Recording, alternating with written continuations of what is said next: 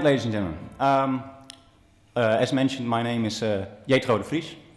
I am a maritime engineering student, and tonight I want to give you all a bit of an insight in a project that is currently running. It is a project that basically is about a small yacht which would be designed. And Freepak is playing the client role in it. So they provided us with a set of requirements, and we started working with them. And we brought that together in our project. Now, before I'm going to show you any of the pictures of the design as it is now, I want to point out that it is actually an assembly of 3 different designs, which were being done in the individual stage of this project by my 2 fellow students and myself. All right, so these set of requirements were actually a bit of a puzzle, because the boat design was going to be a bit slender, 80 meters of length and a beam of 4 meters. But still it had to be capable of reaching a range of 3,500 nautical miles at a speed of 9 knots. Next to that, there were other requirements as well. For example, it demanded enough space for guests and owners, 2 guests, 2 owners in a separate bedroom, of course, and a toilet and bathroom.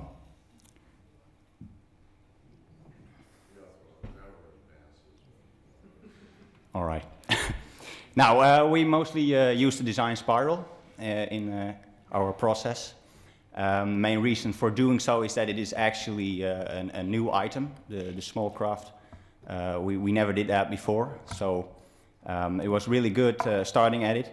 And the most logical thing to do is to look at comparative ships, which are in this case small crafts. We looked at several different types, for example planing hulls, also displacement hulls.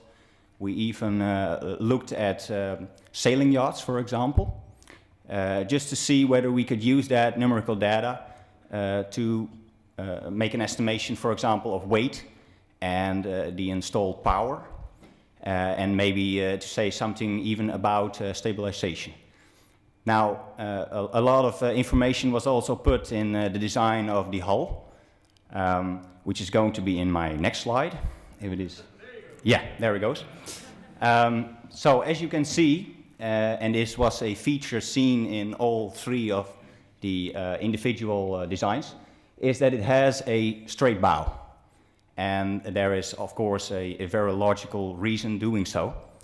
In this case, because we're dealing with a slender design, we need to have a lot of space.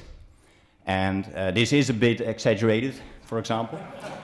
But if you're dealing with guests and owners who have to need of accommodation, you need to have a lot of space on board.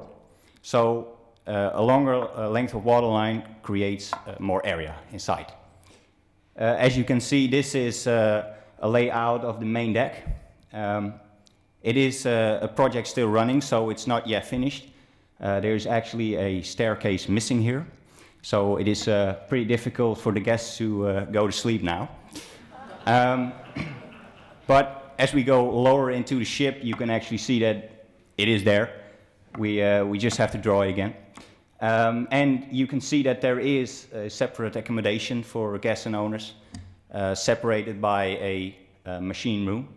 And you can see that there is a small amount of area, so we simply had to lengthen it. Now, another reason for lengthening the waterline is, of course, that it increases the theoretical hull speed. And in this case, it makes it a bit more easier to make that range, because theoretical hull speed is about 10 knots, so the range speed of 9 knots is lower, and it requires less fuel. Now, this is a 3D model that we made so far. As you can see, we try to create a sportive-looking motor yacht. Well, we try to, for example, create very nice curves on the hull. And on the other side, at the stern you can see that we installed a cockpit, which was also demanded, and it is weather protected. You can see a real height, a difference of course, because between main deck, for example, and the lower deck is about 2200 millimeters. Now, I want to talk about a little bit of styling. I'm always a bit fascinated by the golden ratio, which is defined in nature. And I wanted to see whether that could be fit in the design. Now, the most important thing I learned was that there are actually a lot of obstacles working against it. This mostly had to do with the fact that apparently people want to be safe on board. So you have to install railings, for example. Now, this all resulted in the fact that we had a knife curvature, and there is one line that has that ratio. And we tried to make that the center of attention, which is here basically the top of the bulwark at the side of the hull. And you can actually see that the lines of windows are already pointing at that point. Now, this is the general arrangement for what it is now.